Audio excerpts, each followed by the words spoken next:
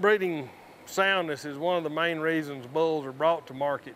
If there's no visible defects on the outside of a bull, you should suspect breeding problems. It could be semen production issues, it could be penis abnormalities, or deformities, or just a lack of overall libido. So some bulls will actually pass a breeding soundness exam, but still won't breed or mount or breed cows.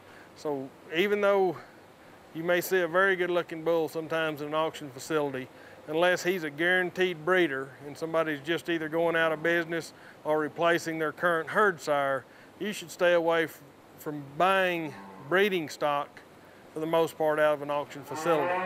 The old adage is you're buying somebody else's problems, and with few exceptions, that's normally the case. So if you do buy one of them, take them to your veterinarian, have them screened once again to see if there is issues relative to breeding soundness in those animals.